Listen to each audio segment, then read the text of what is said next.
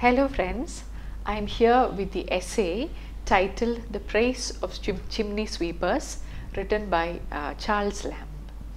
Now this essay is a part of the essays of Elia. The essays of Elia, which comprise of more than 30 essays, they were published for the first time in a serialized version in the London Magazine in 1820 onwards, and they were collected together and published as the Essays of Elia in 1823, and another edition too came out a few years later. And Elia is the name that Charles Lamb called himself by in his essays. And the characteristic feature of Charles Lamb's essays is that they are highly autobiographical, very personal, very conversational.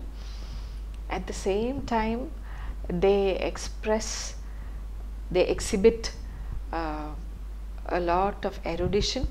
He makes too frequent I should say, references to characters from in his life, maybe his friends, or you have characters taken from mythology, from religion. So there are so many kind of allusions there. And so reading an essay of Charles Lamb, though is a pleasurable experience, is definitely not a simple task, because he uses a lot of bombastic words sometimes, which makes it almost impossible to read an essay of his, especially now. Maybe if we were contemporaries of Elia or Charles Lamb, we would it would be easier for us to understand or relate to the things to the references that he makes. But so far removed from Charles Lamb's period, he was one of the writers of the Romantic age.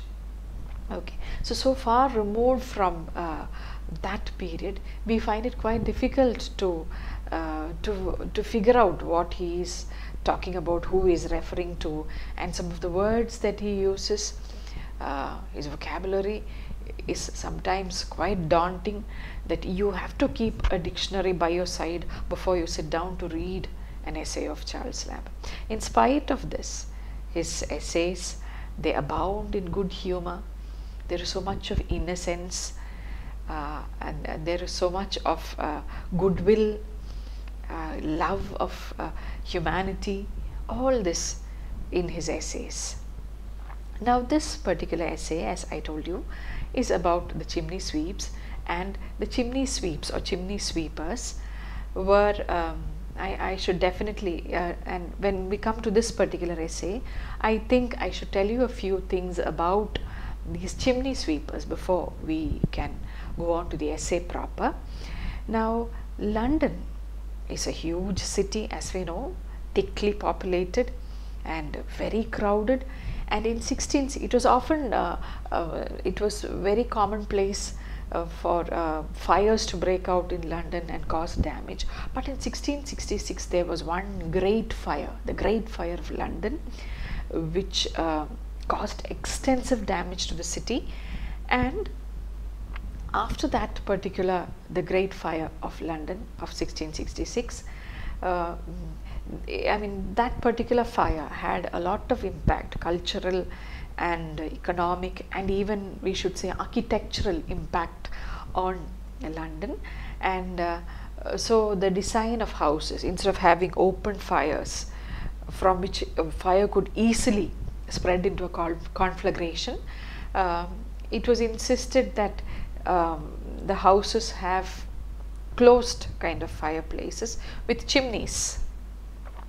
And as a result, the chimneys, you must have seen pictures of chimneys, they are long elongated structures, and it was in those days almost all houses, big houses, had chimneys, and chimneys are very narrow, as we can see from the pictorial representations of chimneys and from photographs. And the soot, the black soot from the smoke and the fire would deposit on the sides of the chimney, and it would kind of keep falling down, and so it was very, very important to keep these places clean. And so there were chimney sweepers employed for this purpose of cleaning chimneys. And owing to the very narrow size of these chimneys, it was impossible for an adult or a grown-up to get into a chimney and clean it. And so began a very sickening and heart-rending practice of employing children as chimney sweepers. Children as young as 4 years old up to maybe 11 or 12 were given the task of cleaning the chimneys. And they used to come to the home. They had a song or a particular noise, a call they would make to announce their arrival, and they would get into the chimneys from the bottom, and there was no space for them to stand up straight, or at least they couldn't even stand there, because a chimney is just a kind of a long space where there are no platforms or anything built. And so the children had to creep up the chimney.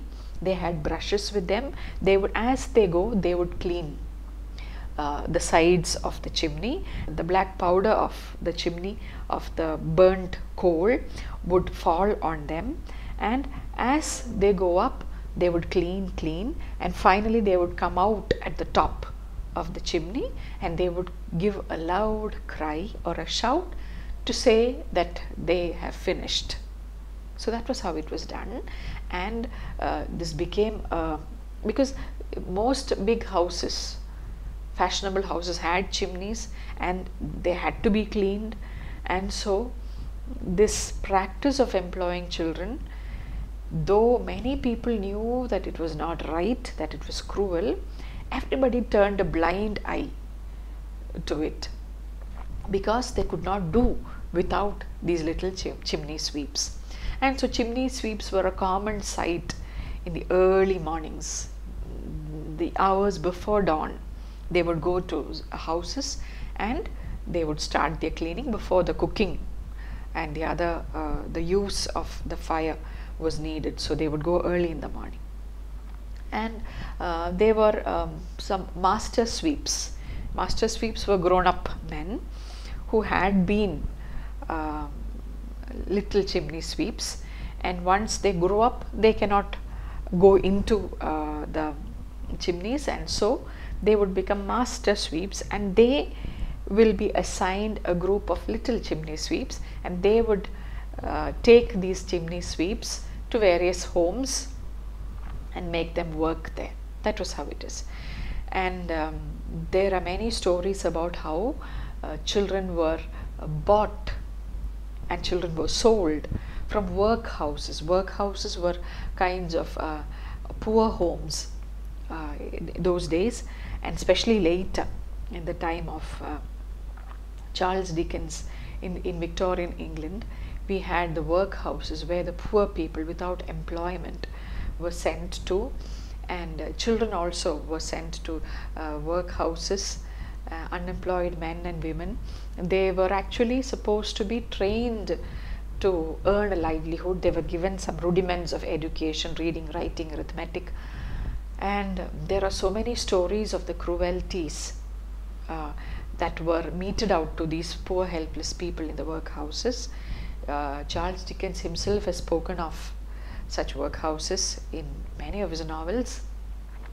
Charlie Chaplin, the world famous actor, comedian, he too in his autobiography has mentioned the time that he spent in the Lambeth workhouse along with his elder brother. His mother too was sent to another workhouse because she too was unemployed, or they opted to go into the workhouse because they could not survive outside.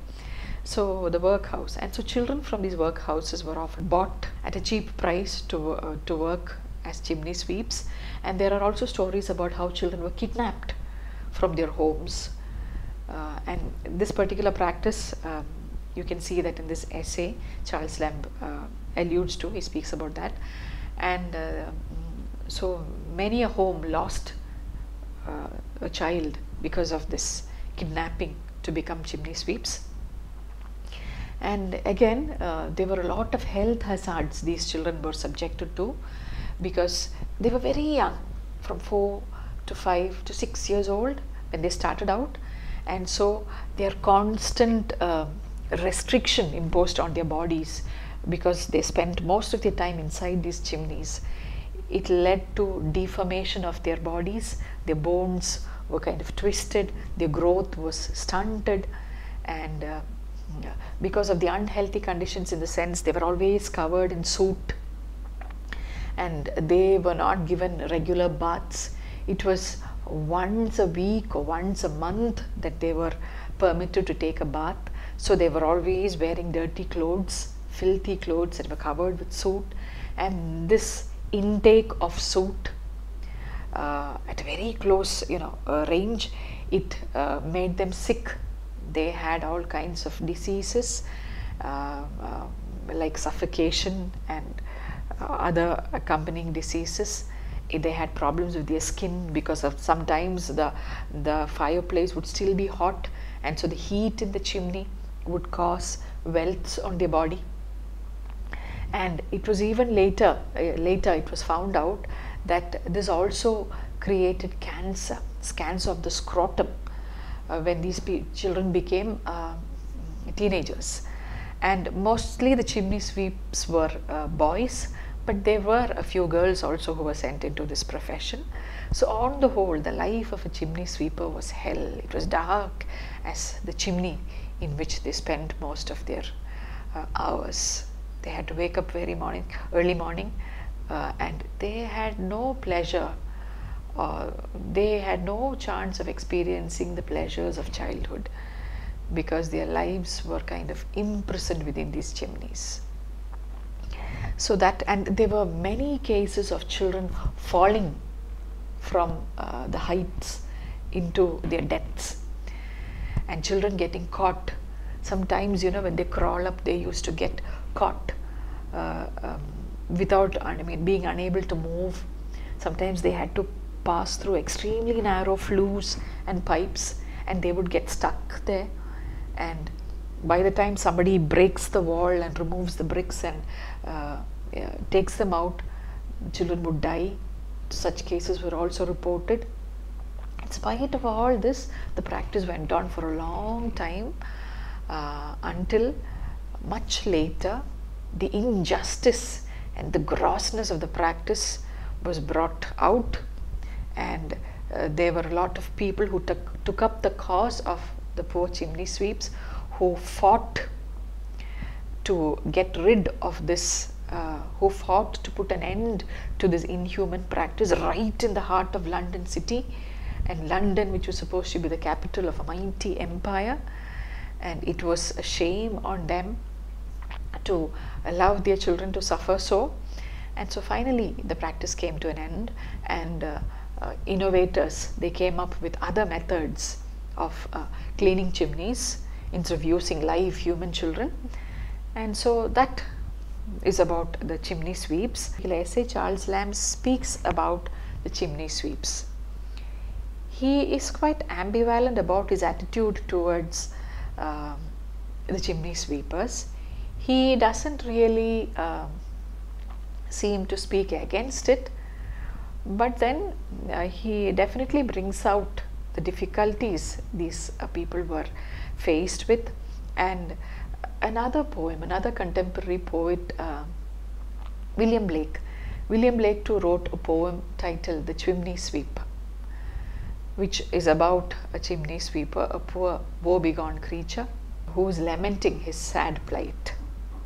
So many writers, novelists, and even there is this the work called The Water Babies of Charles Kingsley. He too writes about the sad plight of chimney sweeps. So they became a kind of a recurring image in many of the works of the contemporary literature. Now let us go on to the essay. It's a long, rambling essay, as usually, Charles Lamb's essays are. He talks to us in a very conversational style, rambling on and on, taking digressions when and where he pleases, and sprinkling his essays with a lot of words that sometimes baffle you, and you have to keep running to your dictionary on and off so that you can proceed with the essay. So let's take a look at it. This is how he begins. I like to meet a sweep, understand me, not a grown sweeper. Old chimney sweepers are by no means attractive, but one of those tender novices, blooming through their first negritude, the maternal washings not quite effaced from the cheek, such as come forth with the dawn, or somewhat earlier, with their little professional notes sounding like the peep peep of a young sparrow, or liker to the matin lark, should I pronounce them, in their aerial ascents not seldom anticipating the sunrise. So he says that he likes to meet chimney sweeps, not the older ones. Nothing attractive about older adult chimney sweeps, but then the small ones, the little ones, those tender novices, blooming through their first negritude. Negritude is blackness. Here he says the little ones who have just started out on the career as the horrendous career as chimney sweeps, and who are just beginning to get blackened by this soot. The maternal washings not quite effaced from the cheek means maternal washings here only means the childishness, the innocence. It is still not washed away from there. It is still not washed away, or it is still not concealed under the soot. And these come early with the dawn. They come somewhat early, even before the sun rises, and that is why and they make a noise. They have a professional cry. Notes means song, or a professional cry, which resembles the peep peep of a young sparrow. Or he says they sound like the matin lark. Matin is morning, the bird songs of the morning, and the lark that sings early in the morning at the time of the sunrise. And so he says that the sounds, the noise that these people make, the little chimney sweeps, reminds him of the sounds of the early morning birds. And the lark is a bird that cannot be easily seen. It can only be heard because it flies high. And that is why he says in their aerial ascents not seldom anticipating the sun. Aerial ascents are in the great heights. So here too, I guess he is also suggesting that these little chimney sweeps are also kind of aerial, because they are not down on the ground, but instead they are climbing up the chimneys, and it would be dark inside, and often to mitigate their fear they would sing songs as they go up in order to hide their fear, in order to forget the pain. Maybe they would engage in singing songs. So he might be referring to that too, and he compares it to the musical notes of the bird songs high in the sky. I have a kindly yearning towards these dim specks, poor blots, innocent blacknesses. So he says he has a great love for them. Dim specks, poor blots, innocent blacknesses. So they are considered to be specks, dim specks, because speck, is a dot, black dot, a black spot, and so he calls them dim because the soot has started having its impact on the constant exposure to soot has dimmed their color, dimmed their complexion, darkened their complexion. Poor blots again, poor maybe kids, small children. Innocent blacknesses. Though they are outwardly black, they are actually innocent inside. So he brings the two together, innocent blacknesses. I reverence these young Africans of our own growth, these almost clergy imps who sport their cloth without assumption, and from their little pulpits on the tops of chimneys, in the nipping air of a December morning, preach a lesson of patience to mankind. So he says, I reverence, I worship, I respect these young Africans of our own growth. So what does he mean by young Africans of our own growth? Now, even in his time, definitely he knew that the Africans were dark complexioned, and so these are not Africans or people who have come from Africa, but they are English children. That is why he says young Africans of our own growth. They are not, they don't belong to the category of slaves who had been brought in from another country. No, these are children, British English children, who have been altered to resemble young Africans. And they are also almost clergy imps. These are almost clergy imps who sport their cloth without assumption. So what he means there in those few lines is that these little children resemble, or at least remind him of the clergymen. Clergymen means the priests who preach from the pulpits. Now the pulpit in the church is the elevated place where the priest stands and addresses his congregation. And so these people, they too seem to preach, but where do they preach from? From the top of the chimneys. Once they finish cleaning and they reach the top, they shout out from there.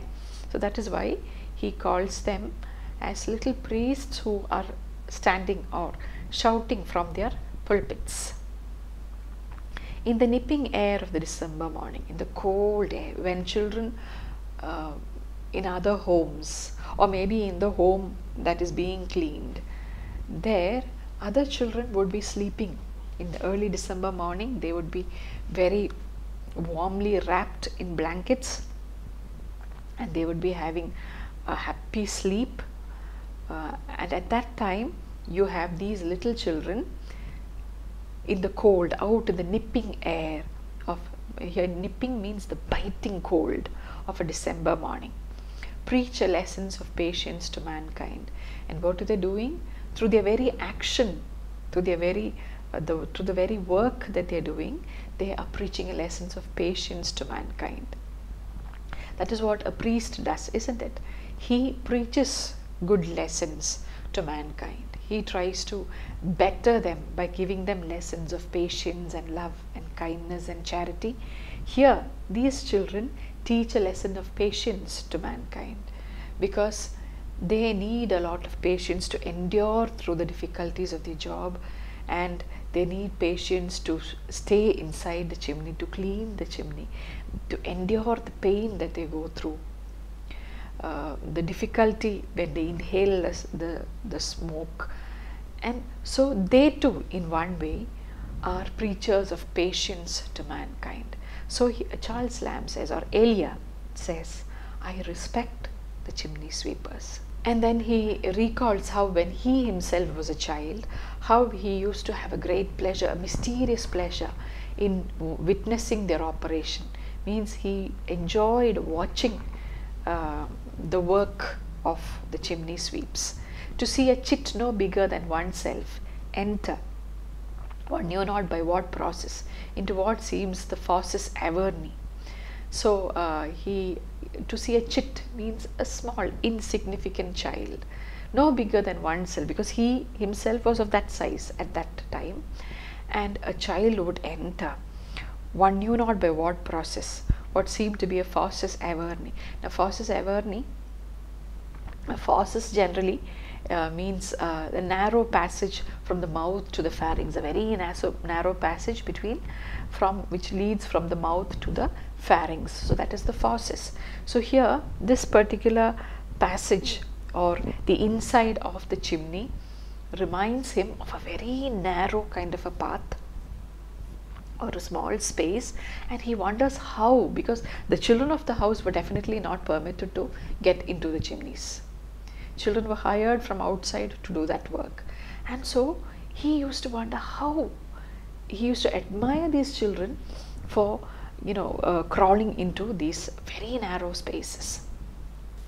To pursue him in imagination as he went sounding on through so many dark stifling caverns, horrid shades. So he would pursue him in the image. He can see the child getting into the chimney, and then he goes out of sight. And so he used to pursue him through his imagination. Though he cannot see with his eyes, in his mind's eye, he would go after this boy as he navigates through the treacherous, the stifling caverns, stifling in the sense, the suffocating caverns or caves.